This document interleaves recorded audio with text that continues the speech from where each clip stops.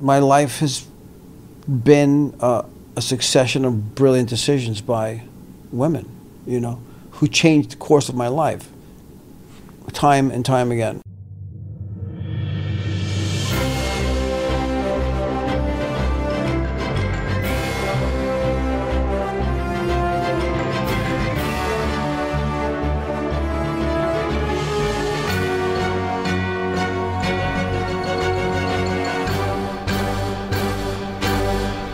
This is Really Famous. I'm Kara Mayer Robinson, and I interview famous people. But I don't just interview them like your typical interview. I'm not really interested in those same old questions. Instead, I like to know who they really are and what they really think.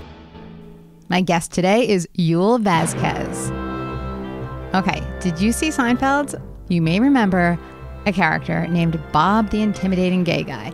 Yes, that's officially the character's name, and he was played by Yul Vazquez. He was in the Soup Nazi episode and the Puerto Rican Day episode, and he is so funny. In fact, I recommend that right now you just hit pause and you go and watch a YouTube clip of him on Seinfeld. It is so funny. It's really like priceless, so enjoyable. So have fun with that. Now, Yul is also currently on Russian Doll. It's that new show on Netflix. There's a lot of buzz surrounding it because it's very cool and very different, and you have to kind of figure things out as you go.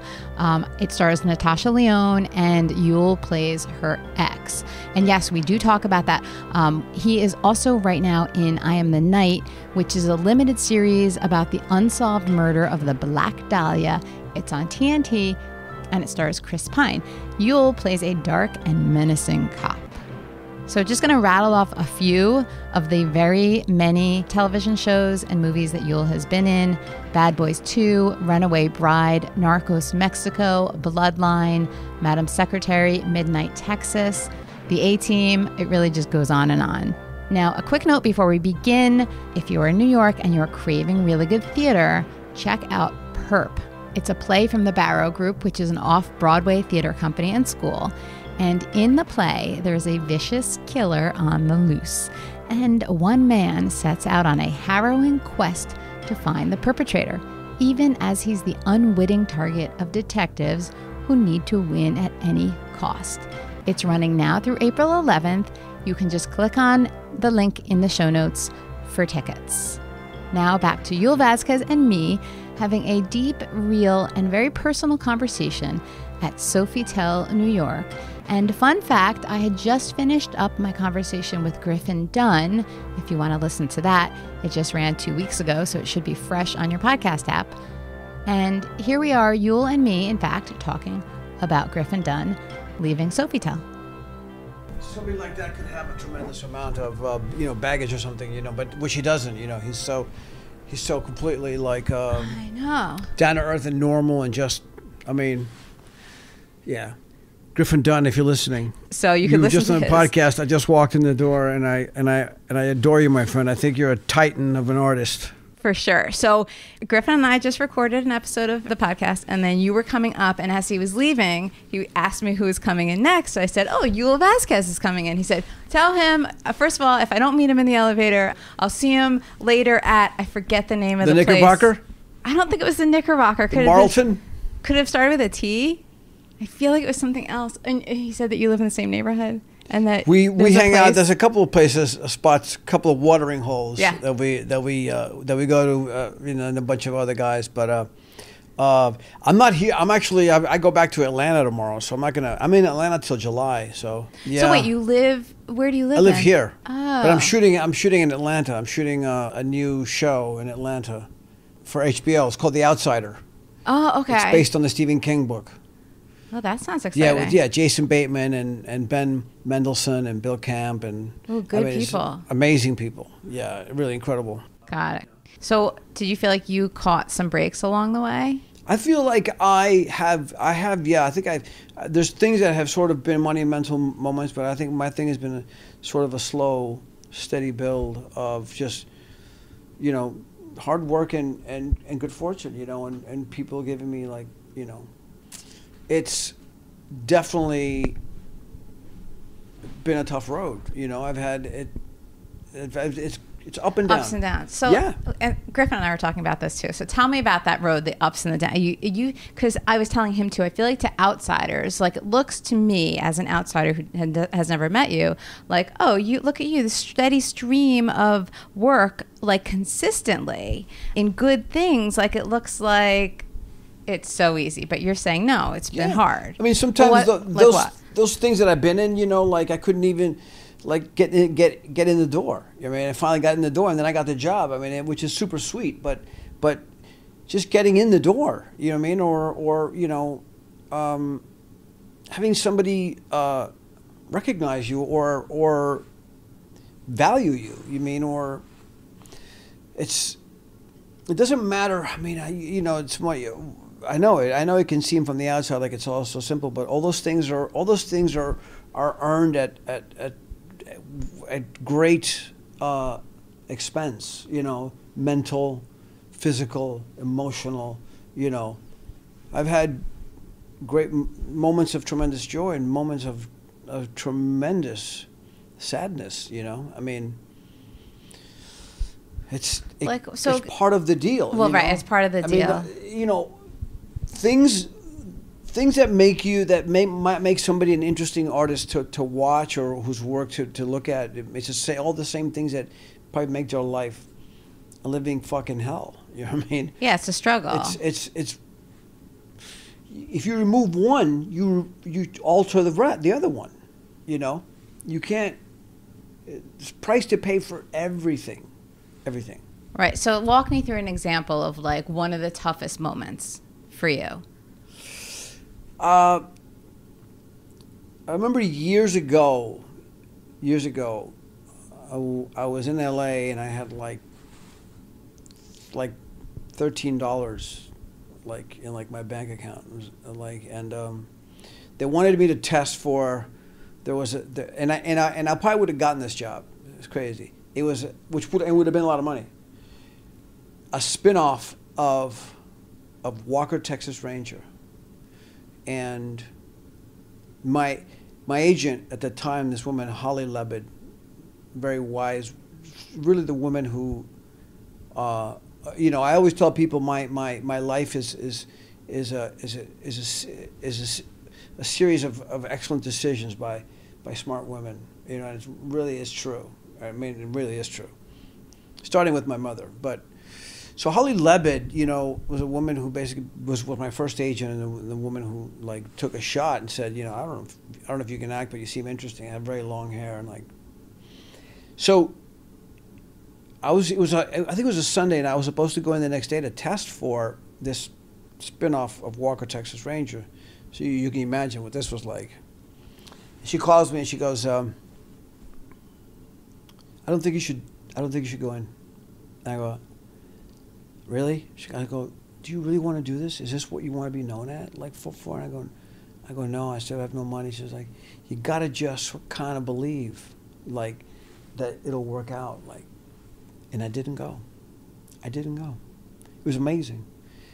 And I'm telling you, I had like $13. I probably would have gotten this job.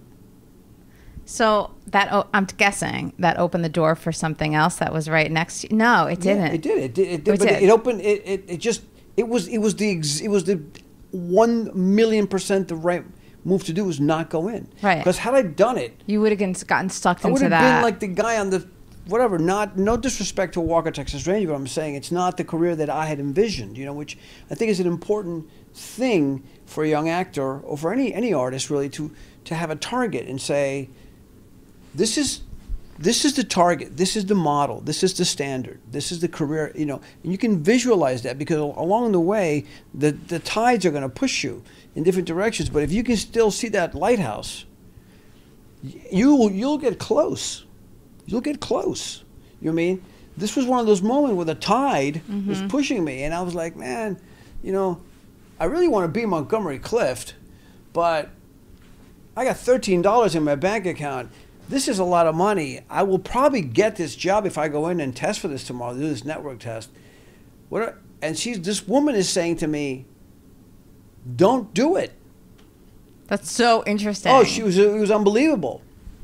So she knew she was with you. She knew what your eyes were on. She knew what exactly. She knew what my eyes were on, you know. And you know, it's interesting. I had a manager along the same time too who like started to manage me, and then she wanted me to do commercials, and I said, I really don't want to do commercials. And she said, well, then I can't represent you, because you know they wanted to make the commercial money. I was like, okay, and then. Right. Well, that's somebody who's in it more for themselves, right, obviously, than for you. Yeah, we went our separate ways. Right. Yeah. I mean, she's a great lady. It was just like not, you know what I mean? Yeah. But Holly Levitt, you know, she's saying, she called on us on a Sunday. She's like, I know this. I know you. And I go, yeah, you're right. Because I was thinking about it. I was going, what the fuck am I going to go do now? You know, am I really going to go do this? Like, this is amazing. So what was going on when you had $13? Like, where were you? Where were you living? I was living in L.A. I was living on Waring Avenue. I was only in L.A. for a very short amount of time, like maybe like a year and a half or something. Or in L.A. maybe 2 years. I don't know. I didn't really. I wasn't loving being there. You mean? But I was. I had been in a relationship that had dissolved, and I was like sort of still in L.A. for a little bit, and then I came back to right, because I came back to New York. But so I was living out, you know, we get like residual checks for some stuff and just try and get to the next gig. Are there certain moments when you're like, maybe I wasn't cut out to like succeed as an actor in between the jobs, like then? Or did you know? Always. Always? Yeah, I mean, you're always questioning something. I mean, I think you're always questioning. I think the minute you stop, any artist begins to question, I think it's game over. I mean, because I think the insecurities, man, is so, you know, because everything is throwing a stone in your way. I mean, like you're tripped constantly. So every time you trip, you're like, do I really want to trip again? You know, you just keep going. You know, you go to job and the next job and the next job, and you just keep, you know, but. You're always questioning. You know, I question everything every day. Every day for me is a fucking chore. I mean, just literally, just getting through the fucking day sometimes. It's just, I mean, you know, you're gonna send me a bill for a therapy bill after this, aren't you? I mean, I can just see it now. But you know, every I feel day, like I might have to reveal what I revealed to Griffin too. That I was a therapist before I did this. Were you really? Yeah. Oh my God! You're probably an amazing therapist. I don't know, but that's what Why did you quit therapy? So I didn't so much quit as much as I started writing, because I'm a journalist too. So I started writing like on the side when I had a practice, and it was mostly like self-help kind of things. Right. And then I started writing so much. I liked the writing a lot. And so the writing just kind of took over. And I when I was writing, most of it was, what started to make it take over was that I was doing profiles on people. So like these in-depth kind of pieces on people, mostly actors. Right. So it was linked to the therapy, even though I kind of didn't realize it maybe then. Yeah. And so the therapy just kind of faded out. It wasn't that I quit it. I really I have nothing against it. Yeah. And there are things about it I miss, honestly. Well, you're very good at getting people like, because, you know, to share stuff with you. I mean, because I'm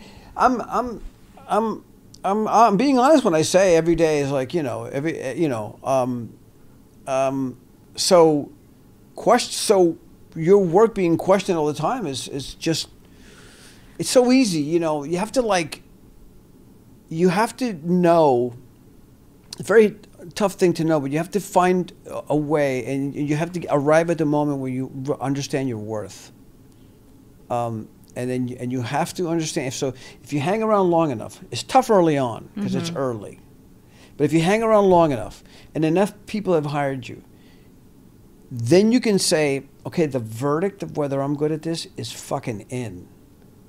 And so you get to after, because there's so much to show you that. There's so much proof. And somebody could be like, you know what, maybe this is not for you, or like, you know, but there's no question that I'm good at this. Because here's why. You know what I mean? Yeah. So you get to those places, you know, and then you begin to build a being, you know, like like Gurdjieff used to say, build being, you know, like, and then suddenly you begin to sort of emerge, and you go like, okay, maybe, you know, maybe I don't go as low this time. Maybe I'm still, you know, and then sometimes you get a little bashed, and you go low. You know what I mean? But you slowly begin to not go. You begin to get better at confidence, at feeling confident and saying, no, we're not going to do that. Yeah. Catching yourself. Yeah, or you're not, because early on too, people will abuse you. You know, people at work will abuse you. You know, directors, producers, whatever. People just take advantage of you. You know, they're like, and then you start going, well, yeah, we're not going to do that. You know, because at first you're like, I'll do anything, man. Yeah, you want to put that, whatever, you want to throw blood on my eye? Yeah, go ahead. Like, and then you go like, yeah, you know, no. Right, because you're trying to make it. So why wouldn't you do everything? You're trying to play ball. Right. You want to be amenable. You want to please people. You know, you become a classic enabler. In a way. You know what I mean? It's like suddenly you're like, you know, and for somebody like myself who grew up without his father, who has abandonment issues with men, so directors became those father figures. So seeking the approval, I realized one day, I was like, I remember one day I was shooting this thing, and I said to this director, I said, how was that? Was that okay? And he went, yeah. He goes, you know what? I'll tell you when it's not okay. So I was like, all right, copy that. So I'm like, I don't need this guy, you know. Right. Stop asking. Stop needing the, you know. Yes. But, you know, there was a realization that I was like, you know, because directors, whether they are a man or a woman on set, is the father figure, is the authority figure. Right, and it's usually a man. So it makes it easier to project whatever feelings you have onto that man. Correct. And get into that relationship with him, because it's already like that. Right. It's set up like that. Set up like that already. Yes. It's in its very architecture. Correct. So, yes. But then you started, so this one guy kind of helped you turn the... Yeah, and later I started realizing, I have an identification, you know, because through therapy, I realized, okay, I have abandonment issues with, you know, with men. And, so can we back up? What happened with you were born in Cuba and there for a couple of years, right? Yeah, born in Cuba, and I came when I was 2. So did your mom move here alone? Came to the States with her 2 children. You know, but not your dad? My parents were divorced. So when did they get divorced? Right before we left Cuba, like maybe when I was 1 or something. I think, you know, he already, I don't know, he had a second family right away, so there might have been some overlap. Right. You know, okay. You know, her dad was quite the killer. So did you figure that out later, or was that kind of the story that you grew up with? I figured what like that there may have been overlap and I think I figured it out later, but I mean, I always say, you know, I have so many. My mother went to her grave with so many secrets that I don't even know. Like, and like I tried to ask my mother stuff. Like, I remember one day I was like, I'm gonna bring a camera. I'm gonna interview her. You know, and my mother was like super tough. So you did do that? It lasted 2 minutes. She's like, I'm not doing that. I don't want to do this. I don't want to talk about it. I don't want to talk about that stuff. Why? It's very hard. It was very hard for her. She's like, I don't want to talk about my childhood. My childhood was shit. You know? She's like, I'll talk about that. But I had so many questions. You know? She's like, what, are you writing a book? I'm like, you know, and my mother was like amazing. Super dark sense of humor, like me, and you know, one law in my house was my mother. There was no negotiation in my house. Okay, just a little side note. I just did that with my dad. I took the mics and the voice recorder, and I did a whole interview with him. And I felt he was into it. Was he game? Game. Wow, that's totally. amazing. Loved it. Wow, Loved that's amazing. it. 2 hours. Wow. And I had to keep him, you know, like keep it going. Otherwise, I knew we'd sit there for 10 hours and do it. But he didn't have a rough childhood, so that's a different deal. Yeah. But okay, backing up, so to your mom. Well, you know, my Uncle Ray, who was very close to me and to my mother, who was in the Bay of Pigs invasion, and was a political prisoner in Cuba. I could only get him to talk about that for maybe 5 minutes, and then he'd be like, Right. You wouldn't even say much. You'd be like, let's talk about something else. It's like a Light a cigarette. different. It was amazing. Right. Yeah. But it's a different, we're sort of a different generation too, in that we like to talk about the pain a little bit more, maybe. And Well, there's a curious nature. Right. It's also cultural. Right. But the thing is, like, what might be curious for us was not was for them was what they lived. So I was like, fuck you. I don't want this. I know you're curious about this, but I don't want to relive this conversation. I don't want to talk to you about this because I'm going to have to think about this shit that was horrible. I mean, and my mother, like, but there was like, just on the way here, my nephew texted me, what exact hospital were you born in? Havana, and he needs it for, like, he's doing some paperwork, and I wrote back, I have no idea. No idea. And I texted my sister, and my sister's like, I don't know. One more unanswered question that I have that I'll never have the answer. Right, because your mom died. My mom died and my dad died.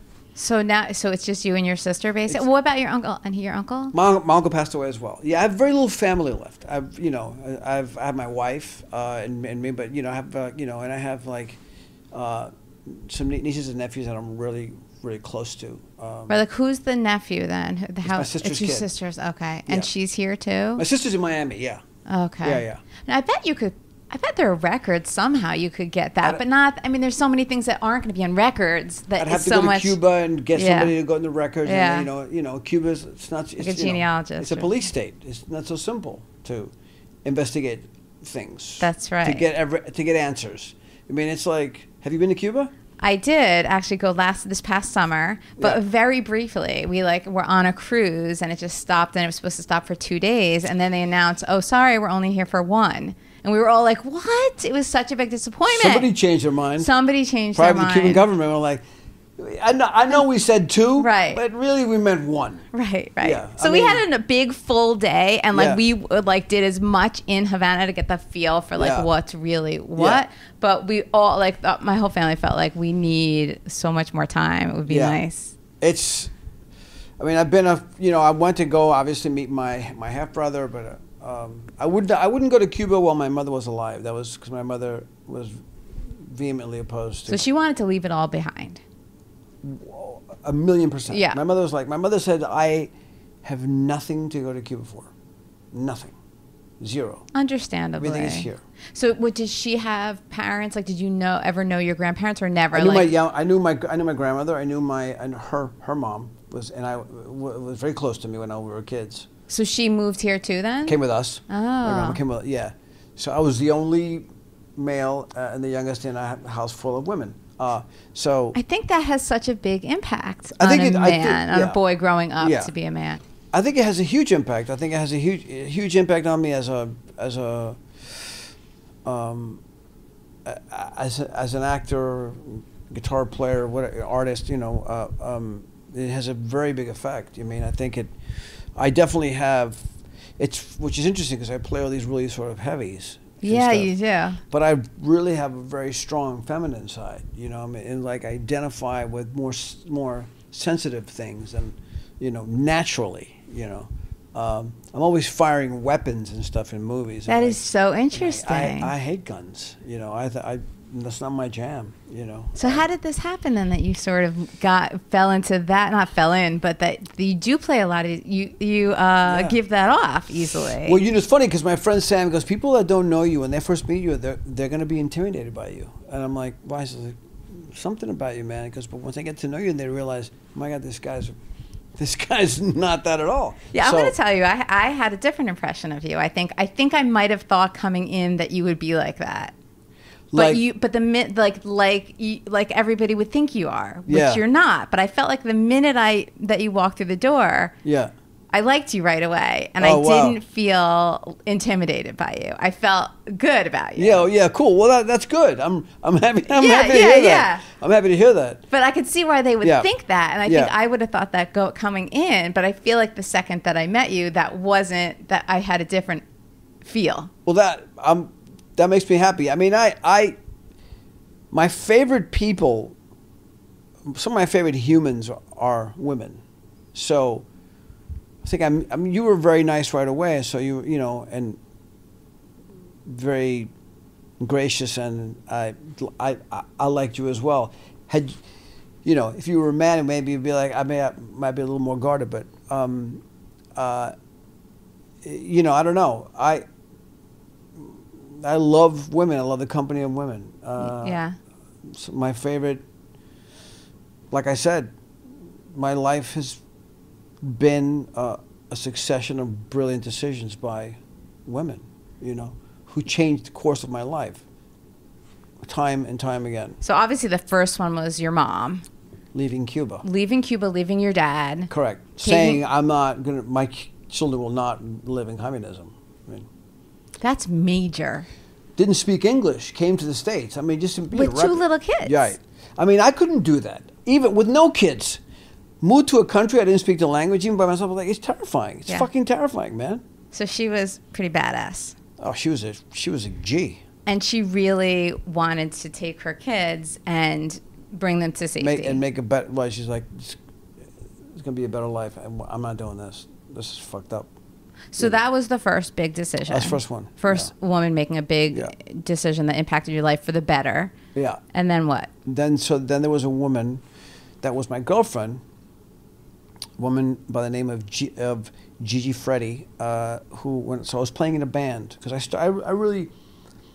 had acted as a little kid because my mother was an actress, but and I was sort of the default kid, so they would throw me in these plays, and my mother was in a theater company in Miami comprised of Cuban American actors, you know, that had sort of been exiled over and formed a theater company so they could work, you know. And she got paid so she could make a living and take care of you guys? Well, she worked. She was a waitress. She worked at a grocery store, but, you know, like, and she would do plays. I mean, it was all, you know, but I remember being on a movie set when I was a little kid with her, sleeping on a mattress in a corner because my mother was working. I mean, so, you know, I actually remember that. But, so they would do plays and they would throw me in these plays. But I didn't want to, I wanted to be a rock star. I was, you know, I want to play guitar. So I started playing guitar. I mean, I started my artistic life as a drummer. I was 5, this should tell you a lot about my mom. My mother bought me a drum kit. So we lived in an apartment in Miami Beach. It was my mother, my grandmother, my sister, and me. And my mother bought me a fucking drum set. That says a lot.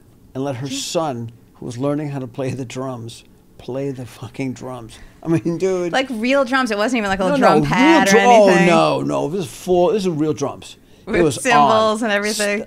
Everything. Kick drum, rack, tom, cymbal, the whole thing. It was amazing.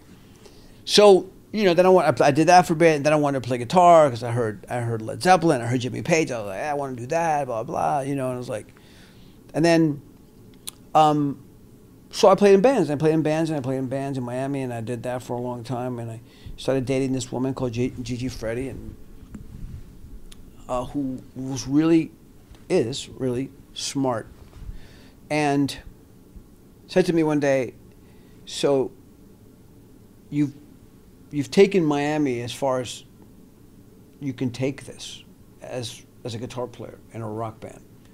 You maxed it out. Now what? So she had a friend who was working at Epic Records in New York, and they were looking at a band. They were looking to sign this band, and they were looking for a new guitar player. And she came to me and said, we're moving to New York, and you're going to audition for this fucking band. I'm like, I never left Miami. I was such a mama's boy. You know, I was so close to my mom. I was like, okay, and like suddenly like stuff like started vanishing in the apartment. Like this move was real. I came to New York, and the day after I got here, I met with this band's manager. They gave me a tape, and then I went and basically auditioned and got the job. That's pretty good. Unbelievable. Yeah. Now I'm in this band in New York, which winds up not going with Epic Records, winds up going with EMI Records, and I wound up doing 2 records with this band. It was my first record deal. So who does that even happen to? That's a lot. Quick. It's nutty, you know? It's nutty. So her and I broke up. Life, you know. and did the 2 records with this band, and then that band got dropped by EMI, and then I was kicking around, and then she, same woman, finds this other band that she likes very much, but she likes 2 of the people in it. Like, she would see things and put it together. It's brilliant sort of brain. And she calls me and she goes like, "There's this band, you got to see them, but I want to put them with you and this other drummer and this." And then so she made that group, and she got that band signed to Epic Records, and I did 1 record with that band. That's pretty serious. Crazy. So while I'm in that band and while we do this record for Epic, we do this record. It doesn't really do very well. Epic drops us. We're shopping another deal. The lead singer in the band's girlfriend worked at a talent agency, and her boss was a woman called Holly Lebed. Oh, okay. Earlier, there's the connection. And they were casting the Oliver Stone Doors movie. And I had really long hair, and I used to talk to her about acting. He said, "You know, why don't you come in and talk to Holly? Like, just meet with Holly one day, you know, like she might." Wait, who said that? The girlfriend? Yeah, the girlfriend. Mm-hmm. So I go, and she's like, you know, she's looking at me like, "I like you. Like, you seem like a nice guy. You know, you're pretty interesting. I don't know if you can act, but like," literally says to me, "I would represent you though. I'll be your agent. But if you're serious, I need you to go study and, you know, do this and that." So she connected me with like 5 different teachers. The last teacher I met with is a guy called Bill Esper, who just passed away, who like changed like my life as an actor. So that's now 3 women right made intelligent decisions. Yes. So Holly Lebed was, you know, changed my life. Well, not only did they make good decisions, which they did, but they also saw something in you that could come to fruition. You know what I'm saying? Right, yeah. So they all believed in you, too. Maybe when I didn't even see it myself. Right. You know what I mean? Yeah, you're right. They did. And so I start to study acting, and the guys in the band say to me, "We don't like that you're doing this studying acting thing, like you're either in the band or you." So they kind of gave me like an ultimatum, and I went to Bill and I said, you know, the band, I'd never not been in a band in a million years since I was like 14 years old. It was crazy. So I was okay. So I was like, I go, and I'm like, Bill says, "Look, that's a decision you have to make for yourself. I can't make that for you. But if you ask me if I think that you can act, my answer is yes." So, you know, and I quit the band. And I remember that cab ride after I quit the band, and then 6 months later, I had my first job. And I went to LA, and they cut all my hair off, and I haven't been in a band since. Oh, really? Not even on the side? Not even a side? No, I play guitar all the time, Okay. and I hang out with a lot of music guys. Yeah. Tons, like, but I might do a band again, but I haven't in a long time, you know. Right. So women have been key in your life, and you like them, you respect them, and they give you what you need to, it sounds like. I feel like in many ways they've sort of carried me through, you know. Yeah, but that's what I'm saying. I don't think they carried you to. You had to go with them. No, I went willing, but I recognized that they were that I trusted them. I followed willingly, you know. Right. But I, you know, it was. I mean, whether consciously or not. Yeah. I mean, they led me. I mean, if Gigi doesn't go, this is as far as you could go in Miami, I don't land in New York. Yeah, you stay in Miami. You just do. I'm done. You just keep going I'm where done. you are. Like some guys I know. Yeah. Right. So you're not. Well, no, that's not right. So are you ambitious? Do you think? I think I am ambitious because I'm driven. I'm a workaholic. I work. You know, I've had a job since I was 12 years old. But so I work very hard. But I think I'm ambitious. But there's a lot of ambitious people that you sometimes you need somebody to shine the light. I mean, like turn the flashlight on, man, and go like, dude, walk there. like, because you're like this, you know, if you don't, sometimes the signposts Yes. are coming to you, but you don't see them. You have to see the signpost. You know what I mean? You know, I could have said to the band, you know what, I'm going to stay in the band and I'm not going to study acting. That would have been a fucking disaster for me.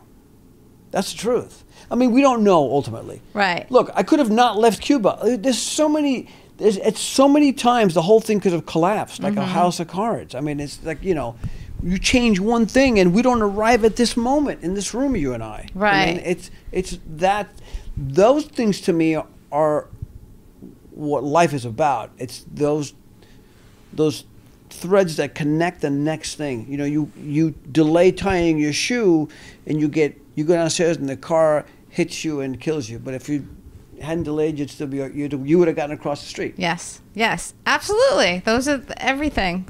Every little thing. And you change one and you change the entire thing. You can't change one and not change the whole thing. Right. So, I don't know. Like sometimes I will have a bad day. This is making me think of this. I'll have a bad day and I will actually think to myself, you know what? At least I didn't do that. Like be late in tying my shoes and then get hit by a car. It could have been an accident if I wasn't, like, maybe I'll be upset that I'm 5 minutes too late or something. I'm kind of making this up.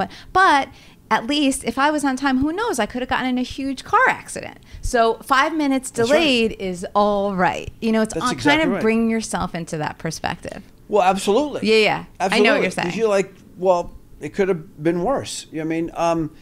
And again, even going into any artistic endeavor, there's never any guarantee, you know, and it's a crapshoot. Yeah. And you can see, you know, people go, well, you know, you made those choices, and you know, and I'm gonna go, really? Because, you know, so you think there's no, like, you don't think the universe has a hand in this stew? Like, you think this is all I made this decision? Oh, and like, no, dude, no.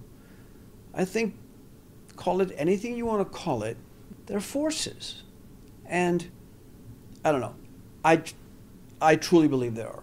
I truly believe there are, and I truly believe, like, I have, you know, elements that have been my guardian angels throughout the.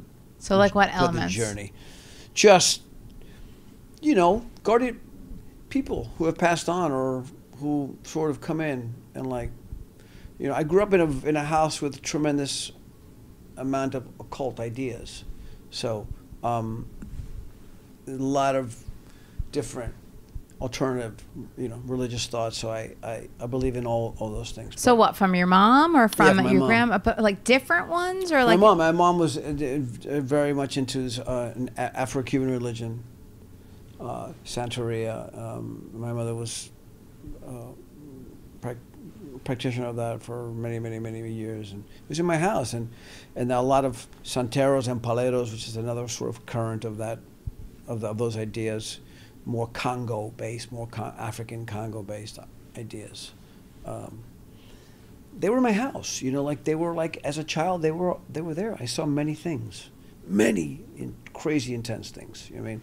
That you would think that's crazy. You know what I mean? But, like, and to them this is our religion. You know, it's a cultural thing. Yeah. So, while I'm not a practitioner of it, I grew up in it. Yeah. So it still it's still with you. It's in my DNA. I mean, Right. I am very drawn to Western mystery ideas. You know what I mean? You know, like the occult renaissance that happened in England with Dion Fortune and Aleister Crowley and all those sort of ideas. I love Gurdjieff. I study. You know, there's many things that are part of my everyday jam. Yeah. That's a good word for it. Everyday jam. I like it. Everyday jam. So do you talk to your sister much? Like, do you share these ideologies? I talk to my sister once in a while. You know what I mean?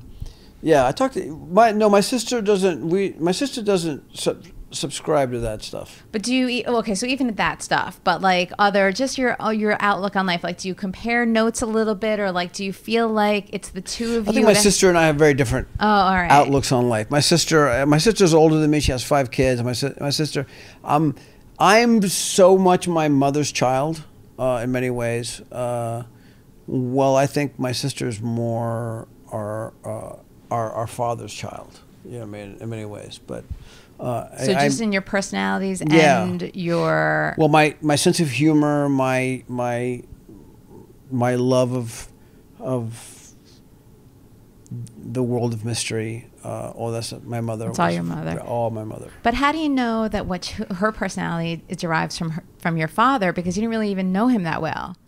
Well, no, I don't know him that well. I met him, you know, so I saw him. I don't know him that well, but I'm so much like my mother. I see more of my mother. I see things about, you know, I see things in myself that I'm like, that are like my mother, which are things about my mother that I did not like. So what happens when you see that? Well, you try and turn a wheel. You're like, that didn't work so good. Maybe like, because you have to, you know, it's a different generation. My mother was very, if my mother drew a line with you, that was it. That was it, man. So very rigid. And she meant it. She fucking meant it.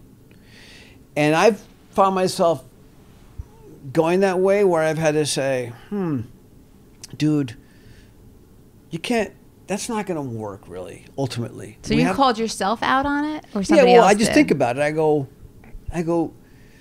it's better if we don't do, like, life is better if you can forgive and just get along. Even, like, you don't have to sort of spend time with that person, but don't be so rigid, and because that's what just sort of eats you. You know what I mean, in a way. You know what I mean, you're like, all right, that's cool. That's what you did. That's all right. I don't have to go to your house. We don't have to hang out. But I know what you did. But I'm still gonna talk to you. And if I see you, it's great. You know what I mean? But my mother would be like, no. The end. The end. I mean, I saw her do it. I saw her do it with her sister. What happened? Well, it's at my grandmother's funeral. Yeah, there was there was an incident. And my mother didn't like what was done or how she was treated, and my mother basically said, like, sat Shiva, basically, like, you're dead to me. And that was it forever. Yeah. I saw her do it with a couple of people. When my mother did that, and you'd be like, oh, she doesn't really mean it. I go, no, man. She fucking means it, right. Dude. That's the end. I know, right. She means it, dude. Like, yeah, you just, like, because I saw her do it. You know, I saw her do it, you know. And I've seen the tendency in myself to do that and have to check it. So have you ever done it without checking it? There's a couple of people I've done it with that I think deserved it because the infraction had been so awful that it was time. You know, I also believe that, you know, this is going to sound like fucked up, but whatever. But I also believe that people have to come in and out of our life, and it's okay that they go out. Like, it's okay, even if they were in your life for a long time. It's like, I think things flow. I think, and they have to flow through. If you dam something up, you know, then you're stopping. Change is certain. And relationships change, friendships change, relationships with husband and wife or girlfriend or whatever, those things go through their own sort of things, you know what I mean? And so sometimes a friend that you'd be like, man, I'll always be friends with this person. Maybe sometimes that doesn't, then you're like, oh, it's okay. Yeah. It's okay, like, no hard feelings, like, we're just not as close anymore as we once were. I mean, and then some maybe a new friend comes in, you mean, or there's a change in dynamic. And I think that's important, particularly for, I think, creatives. Because I don't know, I've given my entire life to this. I don't have children. You know, my wife and I don't have children. We never wanted to have children. Everything is really always to feed the work itself. You know what I mean?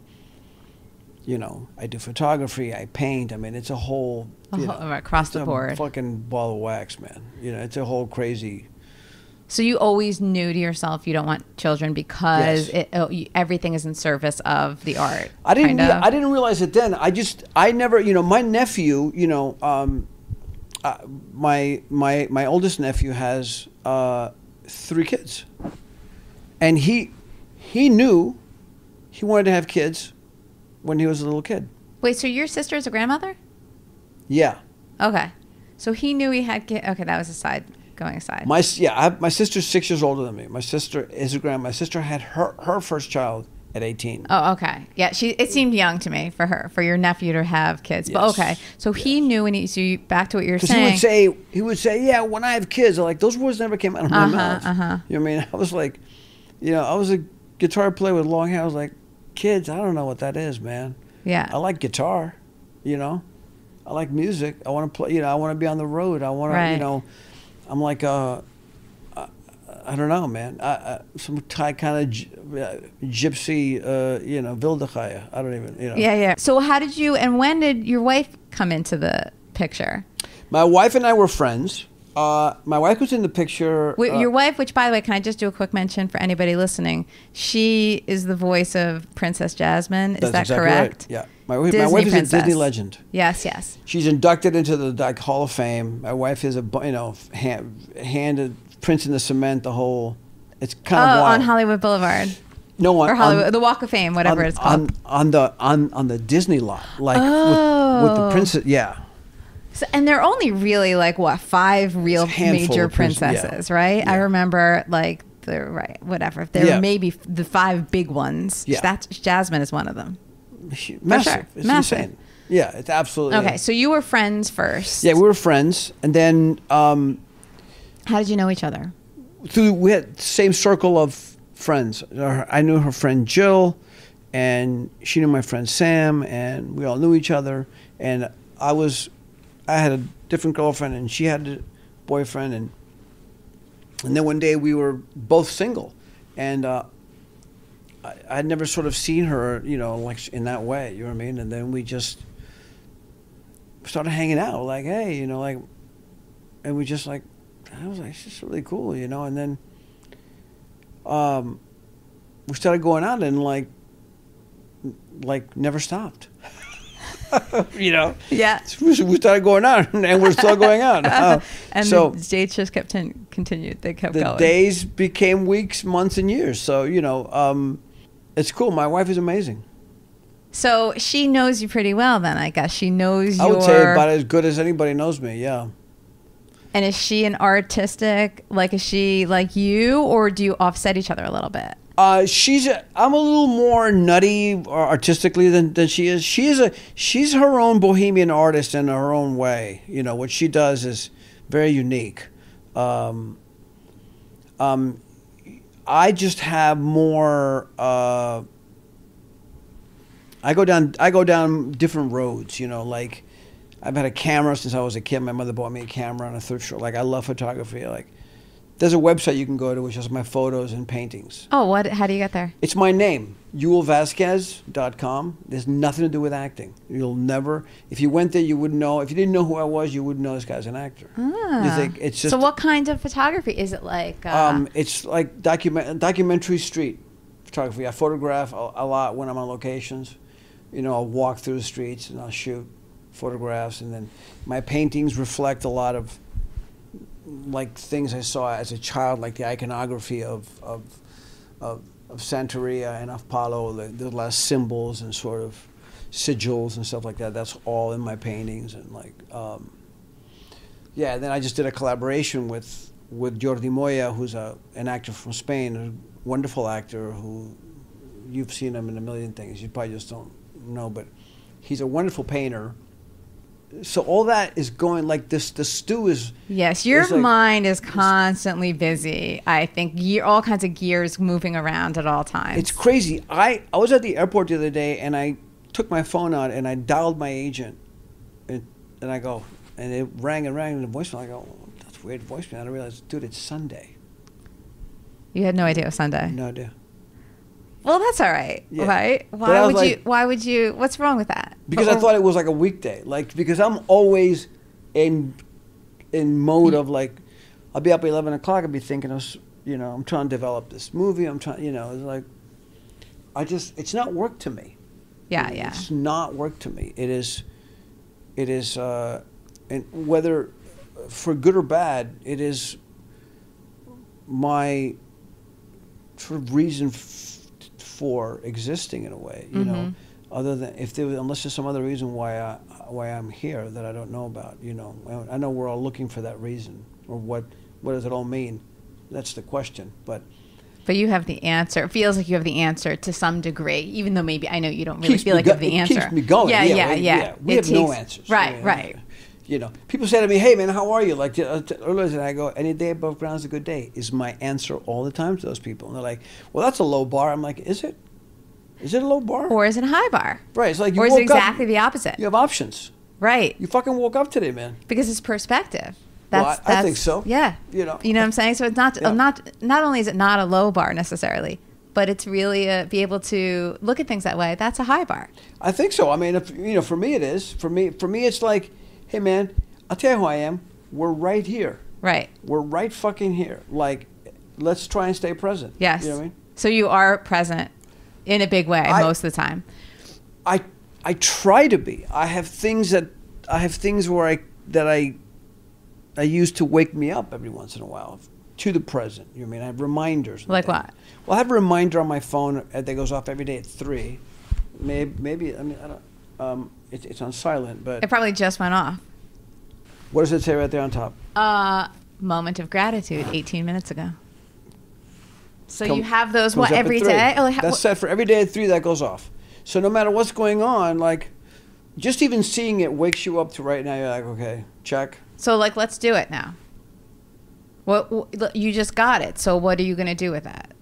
What I usually do is I have a quiet moment and I just basically give thanks for all of it.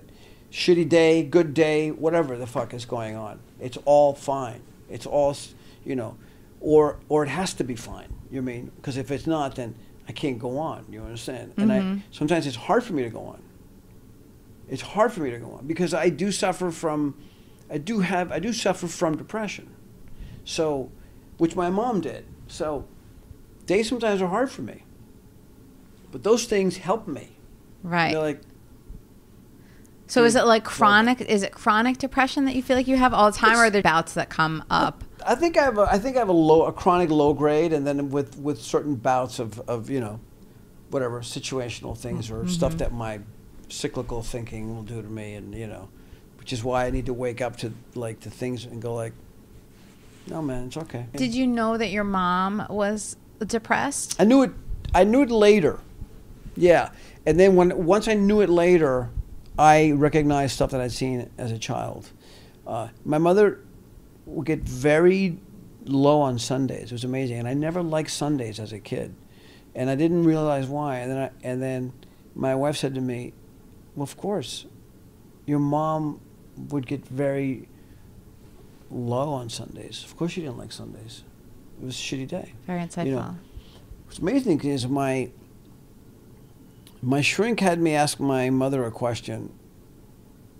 It was a long time ago because my mother died in 2009. But so my shrink said to me, because my shrink asked me, "So what was your mother's state of mind when you guys came from Cuba?" Of course, I never thought about it. Well, you were very little. I was 2.5 years old, exactly.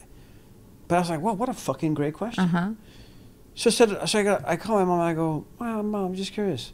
What was your state of mind when we came from Cuba?" Utter panic. Yeah. So my shrink goes, "Well, of course. What do you think you recorded? What do you think little Yul recorded? Fucking terror, man. You know what I mean? Terror. The uncertainty of it all. My mother, I mean, when I look at uncertainty in my life and in my business, I can only imagine what my mother was looking at with 2 children and this coming to America, going like, now what? Your odd. shrink as a woman, or was It's a woman then too. So here's another thing I'm picking up on It's too, a woman, is that yeah. you've also been surrounded by women who are very insightful. Like they see Super. things, which is maybe like, you know, a quality that many women have. I don't want to say that men don't have it, but the women in your life have known it's time to shine the flashlight over there. Yeah. I agree. I think without a doubt. Well, look, you're right. And your wife too, noticing the my wife as Sunday. well. That's right. That's right. Well, my wife is super smart. Super smart.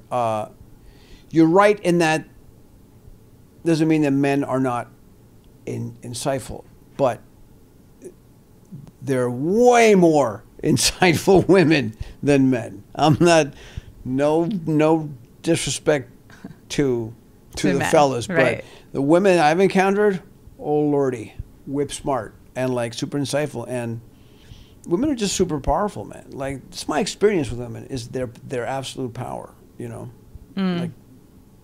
like tremendous power.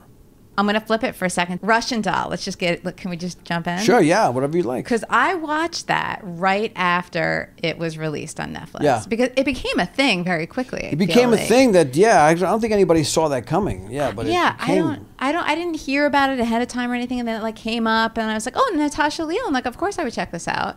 And you know, it was so, I really liked it. Like, I have to tell you, I got more and more into it with each episode. Did people tell you that?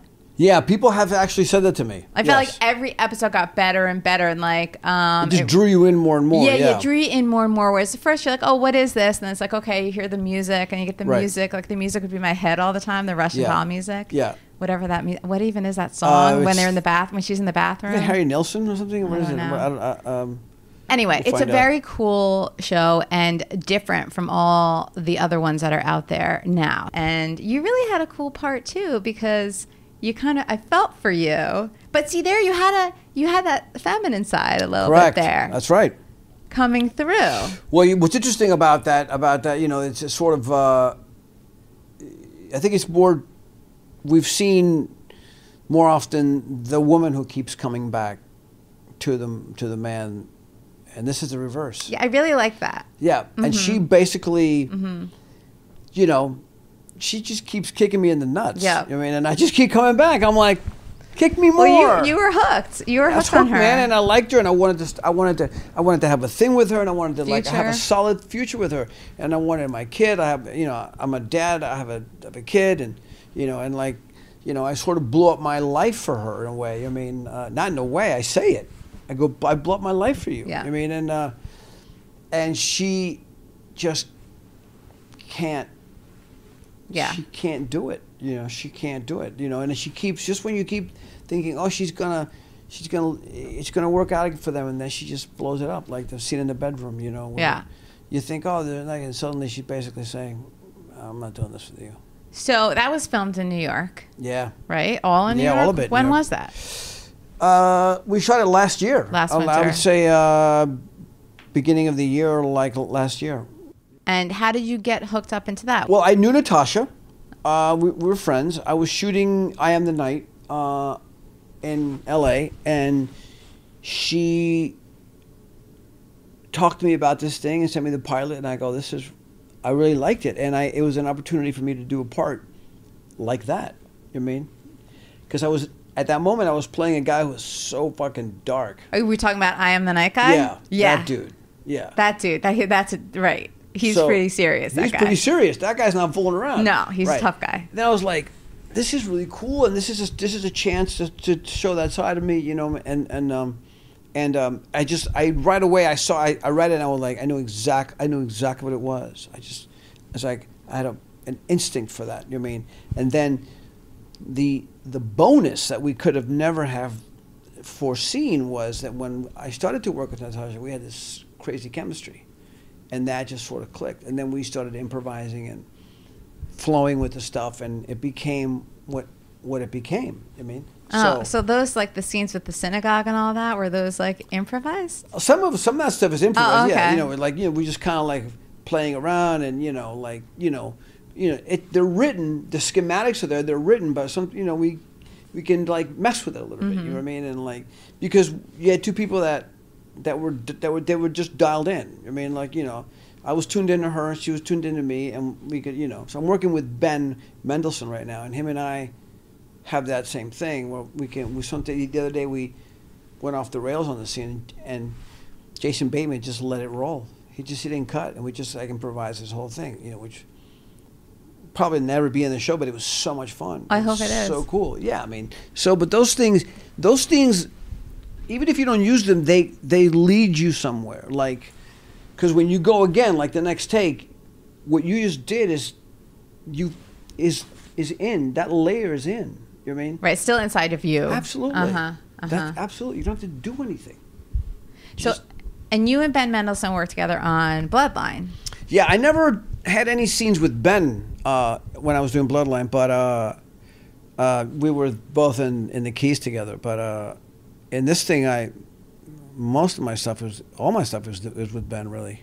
And so you were playing, just to get back to, so you were filming I Am the Night. So right now, both sides of your personality, well, they're not both sides of your personality, because you're not really that tough guy at all, really. Well, you know. But you're showing, you have two roles now coming out with different sides of you. But it's all, you know, we're all many things. Yeah, you yeah, know yeah, what I mean? yeah. You mean, like, I think ultimately, you can't become someone else. I have a real issue when I hear somebody say, "Oh man, he became that character." I just going to stop you right there. That's a mental disorder. It's multiple personality, and so you can't become anything else. He portrayed that character, but it's always him. You understand? That's the thing that's unique about anything that you do as an artist, is that you come through. If we need to see you coming through, because that's the one unique thing. That's your one unique DNA that separates it from how somebody else does it. You know what I mean? So there's no becoming anything. It's all us. It's all us coming through those circumstances. That writing, it's just, you know. Yeah. Again, it lives and dies with the writing ultimately. But, right. You know. Okay. So Seinfeld. Wow. Yeah, that job changed my life. Yeah. So it changed your life. So okay, so just to be clear, you were in 3 episodes. Is that right? Yeah. Okay, so you were in the Soup Nazi episode, which obviously is like one of the episodes. Probably the most famous Seinfeld episode ever. Yeah. And the Puerto Rican Day, is that what they call the episode? The Puerto Rican Day? Yeah. Not the Puerto Rican Day Parade. I think it's Puerto Rican Day. Okay. And the ribbon episode, I think it's called The Sponge. Yes. Yeah. Another famous one. Not famous. They're all famous, but you know what I mean. Another. Well, the Puerto Rican Day is the most controversial one, because it was yanked for a while, because when it first aired, the Puerto Rican community was offended, because there's a moment where the Puerto Rican Day flag is on fire, and then Kramer throws it on the ground and he's stepping on it, and so that Jerry apologized, and that episode didn't run for a long time, but now you can get it. Now it's back in circulation. Yeah, so what, it ran that first time, like the first Thursday night or whatever, and then they pulled it? Yeah. Okay. Yeah. So what about that whole experience? Did it change your life? Yeah, it did. I mean, the thing you need to know about that is, so, you know, the character is called Bob the Intimidating Gay Guy.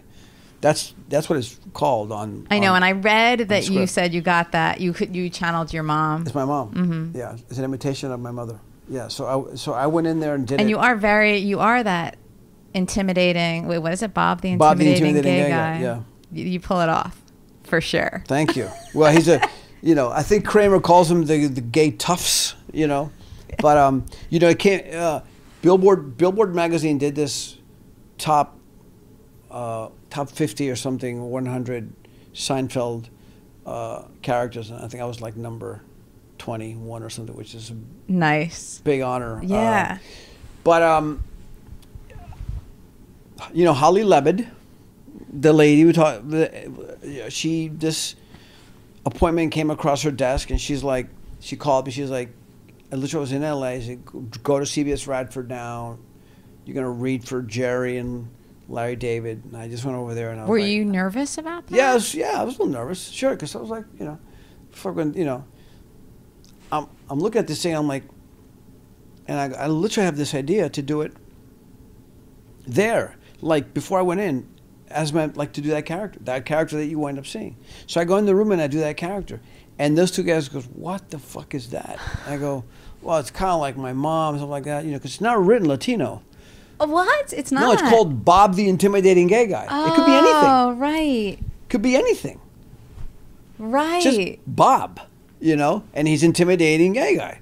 So it could be anything, So I go in and I do that, and they're like, "Do that again." So we did it again, and they're like,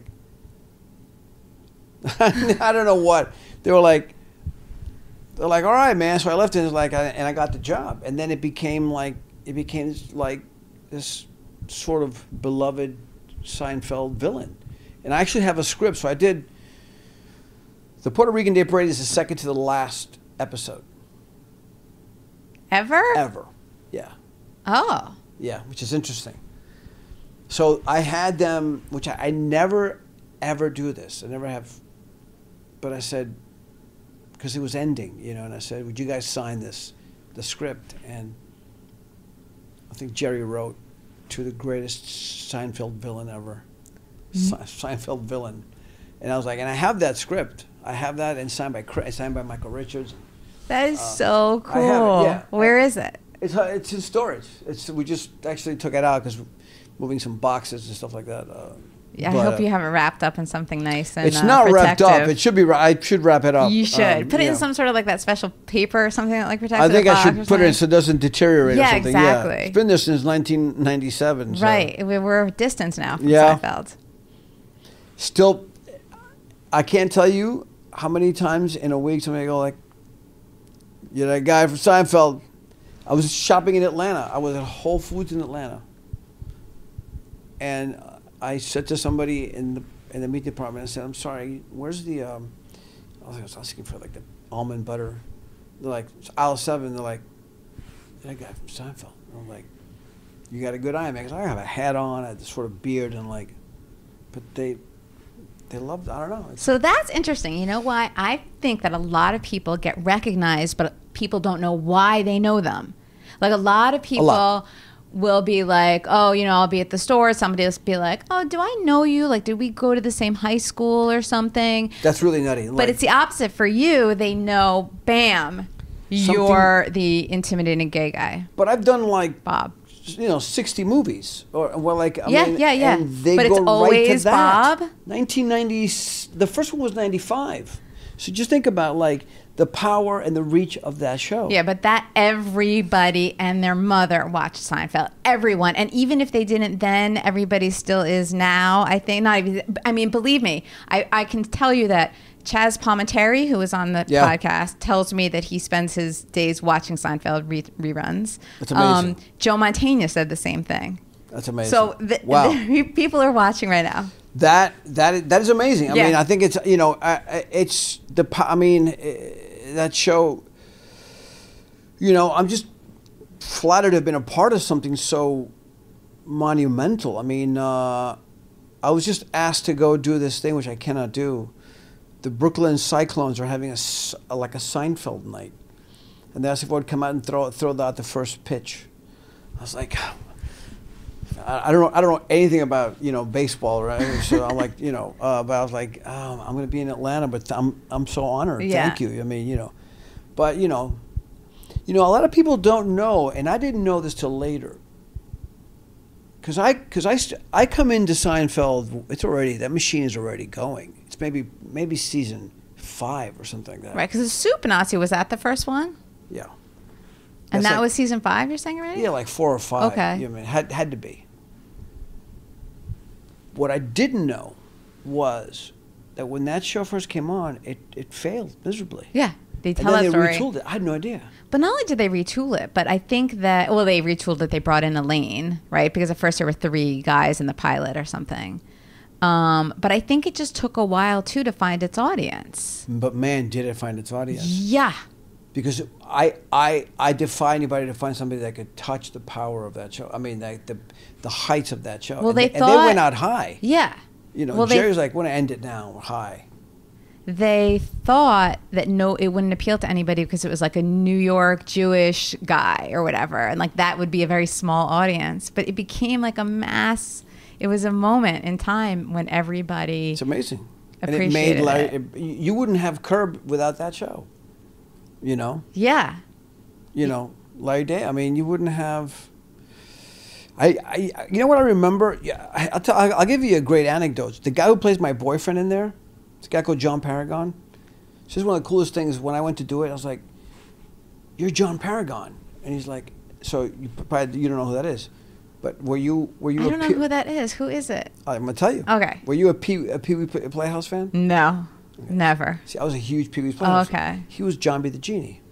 I don't even know who that is. That meant all right, but so other much people to know. me. The listeners know. He was the guy in the box, like he had gold face, like he'd open the box and there'd be a talking genie. That was John Paragon, and he was a groundling with Paul Rubin, and told me stories of seeing Paul develop Pee Wee, like at the groundling, like the day when he brought the suit and it was too short, like how stuff just clicked and like, oh, this is just like this. It should be a short suit. It should be, you know. So he watched the creative process of Pee Wee Herman being created and imagined. Elvira also created it in the Groundlings. I mean, a lot of these sort of amazing characters came out of this improv place, you know. Yeah. Which is, anyways. Well, it is like a what do you call it? Like a farm. Like a tank. I must say, it's tank, like right? Where everything's all the ingredients are there, That's and then right. you're with each. The creative minds are all working together, it's like a think feeding. tank. Yeah, absolutely. Yeah, absolutely. It's like what do you farm raised? Yeah, exactly. I know what you're trying to say. I know what you mean. Yeah, it's a breeding ground. Yeah, it's a breeding ground. I guess. But it sounds like it's like for weird. germs or something. Yeah. But it's a petri dish. Yeah. It's a petri dish for comedy. Exactly. Hey, lady. I mean, I don't even know what that means. Wait, what is Hey Lady from again? Jerry Lewis. Jerry Lewis, right? Come on. No, I know. I knew it. Hey, Jerry I'm not going to Lewis. try to do it. Jerry Lewis. But I remember my mother took me to the movies, and I was a little. My mother took me to. There's two movies I saw as a little kid that blew my mind. One was this Jerry Lewis movie where he went to eat. I mean, he was like eating an ice cream cone, and he was like, and he put it in, instead of putting it in his mouth, he put it in his eye, and I thought it was the funniest thing in the world. The other one was A Shot in the Dark, which is the first Pink Panther movie. Peter Sellers, which became such an influence on me. You know, Peter Sellers and Montgomery Clift are probably my biggest idols. Right, you said him before, so he was kind of your guy who you would look at and be like, this is what I want. That's the way to do it. Do you watch old movies and things now? I have, yeah, sometimes. Not so much anymore. You know, I have every Montgomery Clift movie. You know, I'll oftentimes if I'm going to go do a job, I'll look at something. You know, there's a film by Phil Hoffman's in called Owning Mahoney that I watch a lot when I go do something because it's a less, you know, him and Montgomery Clift is a sort of lesson in simplicity and like getting rid of everything, you know. So I loved being directed by Phil because Phil was like, you always knew Phil was never going to let you look bad. Like, you were always going to look like a fucking genius, you know what I mean? So that feels good, yeah. And comfortable to be able to do your thing. It's like he allows you to be. Lets you be. Yeah. And steers you in the right, you know. But Peter Sellers was a guy that I was like, what, you know, was that? And then I saw Being There, which is my favorite film ever. I was like, that performance, you know. Great Hal Ashby directed it. And, but this, it's Andy Garcia's favorite movie, too. Oh, Andy Garcia. I really appreciate him, too. He's amazing.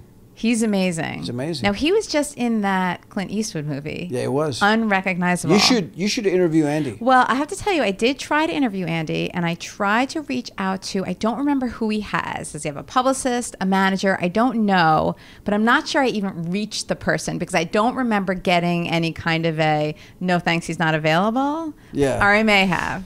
Do you have an in with him? Yeah, he's my friend. Oh, seriously? Yeah, he's a super interesting guy. I mean, but he, you know, he's, you know, his relationship to music is huge. You know, like he's another one of those guys that multidisciplinary. You know, right. He's multi-hyphenate master. Absolutely. You know, produced records. I mean, it's just amazing. Another amazing story, but coming from Cuba.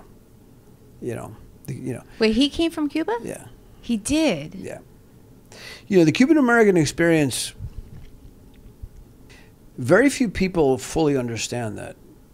And not, so not that they should be. No, not but that they should know, maybe you can enlighten everybody a little bit. Like, what is... One of the things with it is that you never feel like you're quite, at least for me, like I'm quite anything. Like I have one foot in one world and one foot in this world, and it's like I have no memories of Cuba. I mean, but Spanish is my first language, and I always spoke to my mother in Spanish, so I learned English in school, so I'm fully bilingual. Yeah, I wouldn't notice that at all. There's no sign that it's not your first language. I grew up in Miami Beach with all my friends were white Jewish kids. All my girlfriends were Jewish girlfriends. Jewish. Like I grew up with Jews. Like, and they were like, so they had no accent. They were Americans. You know what I mean? So I spoke like, and that's Spanish was what I spoke at home, and then English. That's what I used. That's what I had. Right. So in that group, you were sort of like Cuban.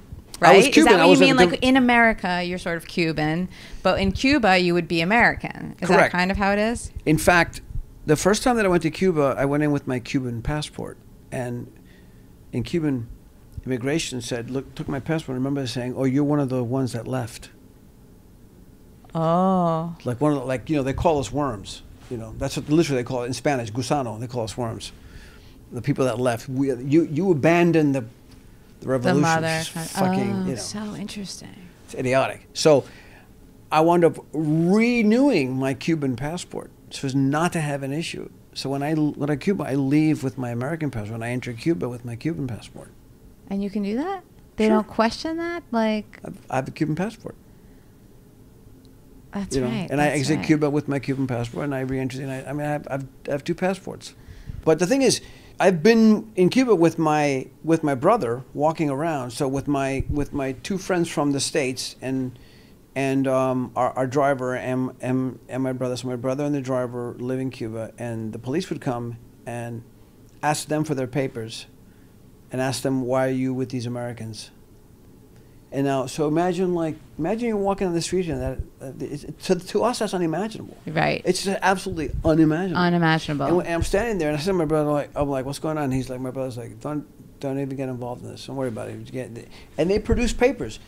What if somebody said to you, give us your papers, Kara? You're right. We're like, what the fuck are you talking about? My papers? What is this? East Berlin? It's like, but they produce documentation. And they have to actually walk around with it in case of that. Yeah. Why are you? And they call the Americans. They call us Yumas, like 3:10 to Yuma. You know that movie? No. It's an old Western. Oh, I don't know Westerns. So American, I don't really, but I know that guy. I said, "What Yumas?" Oh, he said, "That's what they call the Americans, Yumas." I go, from the movie 3:10 to Yuma. I'm like, that's fucking amazing. So getting back to the Cuban American experience in America. Right. What is it like? It's the feeling of exile, which is what we call ourselves. We're exiles. It's the feeling of we came here, and we're here and we're American, which is, I'm an American. But I always have that that one thing is in Cuba. Like I remember going to Cuba and realizing, oh, I'm from here. Like I get it. But I'm not really from here. And I'm American, but I wasn't born here. But I'm American. I identify with everything here. So I feel like I'm in two different worlds. And then I'm in a business that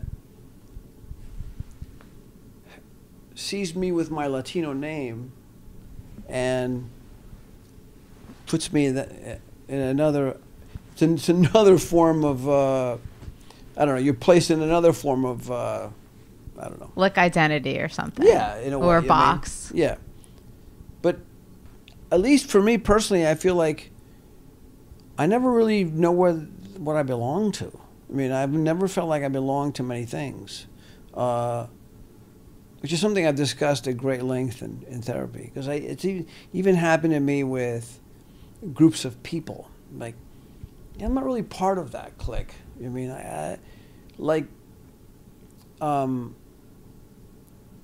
you know, it's like, it's funny because Andy and we've talked about this. It's like you're invited to the party, but you're not sitting at the table. Right. You know what I mean? Yeah. You're at the party, which is good, but you don't have a seat at the table. So it's an interesting. Oh, that's interesting. It's an interesting feeling. You know what I mean? And it could, in many ways, be a self-imposed thing. You know. Right, maybe your perception. Did your therapist say this? Like, is this what's really happening to you, or is this your perception? That's a great possibility. You are going to send me a bill, aren't you? For this? I know it's going to. I'm going to be like $700 therapy. I have no. Should I lay down here, please? Freud? No. Yeah, I mean, it might very well be self-imposed. Yeah, it could be. That's what you should discuss with Andy and figure out, both of you. But it's interesting that you both could relate to that. It may be real, and it may not be. Yeah, I mean, you know, I have a memory of walking in Miami Beach with my mother when I was a little kid. And my mother was talking to me in Spanish, and somebody walking by and saying, "Speak English or go back to your own country." That's so disturbing. It was amazing. I was like, wow, that's amazing. I didn't even know what had happened. You know, my mother, right, but that stayed with you. But I remember it. Right. I remember that. Like, it's crazy. There's so many things I don't remember. I remember that. I can even tell you what sidewalk I was on. Yeah. Right on 15th in Pennsylvania. I'll never forget as long as I live.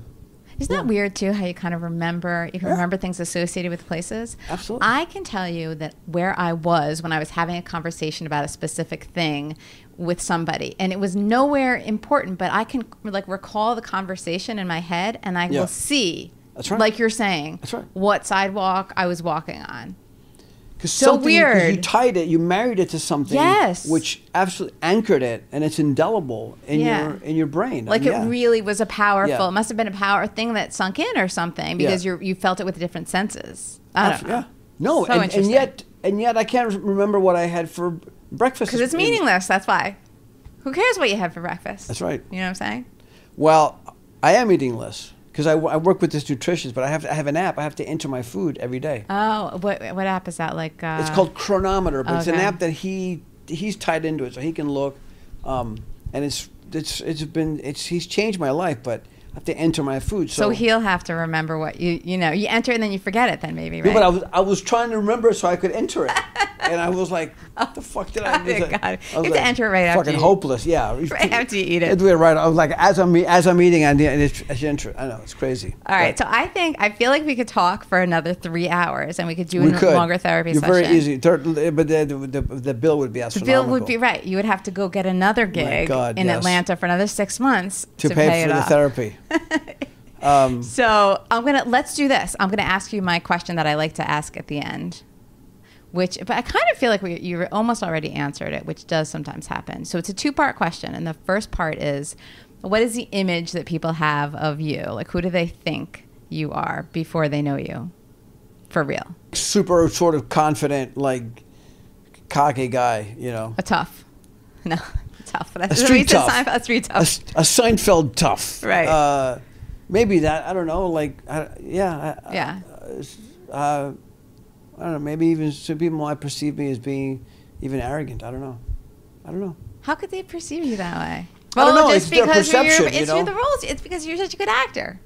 Well, I mean, that's very kind of you to say, but I don't know. I just think people's perception of me might be, oh, this guy has the world by the balls. I mean, it's so easy for him. I mean, that's what they think. I don't know.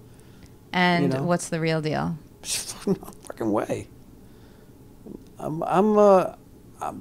hanging on by a thread. You know, I mean, I'm okay, but like, it's work. Like, it's daily work. Like, that's fucking real. You know what I mean? And it's all been earned at great cost. Even the cost of leaving your home at a young age so you could pursue something, and then all those years where you didn't see your family. You know, my mother or my grandmother, like all that time that you don't have with them because you could not do this thing you wanted to do where they lived. That's a sacrifice. That's a thing. But that's what it takes, though. You know, if you're not willing, if you're not willing to do that, then get out. Then go do something else. Because that might be as easy as it fucking gets. You know what I mean? Which you don't know at the time. But because the road of any artistic endeavor or of anything you want to do well, anything you want to do well. Yeah, if your heart's really in it. If you want to be a therapist, exactly. Whatever. I love watching YouTube videos of people who restore things. Take very old things and they restore them. And it's fascinating. Like the detail, the craftsmanship. Anything you want to do well comes at a fucking price. That's it. Yeah. And that's what it all boils down to. Send the bill to... if you're listening, I'm leaving here. My head is a lot smaller. My head's been shrunk. Thank you. It's supposed to expand your mind, not shrink it. But isn't that a weird term? The shrink, like it's crazy. Yeah, I don't. Yeah, right? my shrink. Weird. I'm going to the shrink. I don't. You know. Right, to shrink your. What does that Yeah, mean? I love the therapist. It's the one thing I do for my. It's like it's all about Nobody's going to interrupt me. Yeah. It's gonna listen, it's a they're gonna help luxury, me. really. I think it's a luxury. I think everybody should be in therapy. Yul, thank you so much for doing this. Kara, I'm going to tell you something. If this had been any more fun, it would have been illegal. That's how fucking fantastic you are. I had an amazing time with you. Thank you very much for this. It's lovely.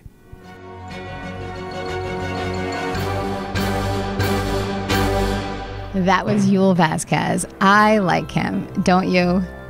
And did you notice when you downloaded this that there's also a 5-minute Yul Vazquez bonus available right now? It's light and it's fun, and it is a great ending to our real and personal conversation. So enjoy.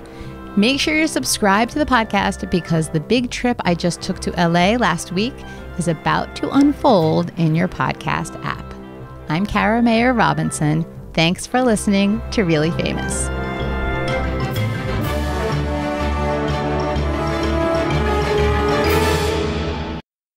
That is awesome. I really appreciate it. And seriously, I told you the minute you walked through the door, I felt like this is good. And, well, I mean and it was better than I expected. We'll do it again. Let's do it again. We'll do it. We'll figure something. We'll talk about other stuff. Let's talk about other stuff. All right. Thank you.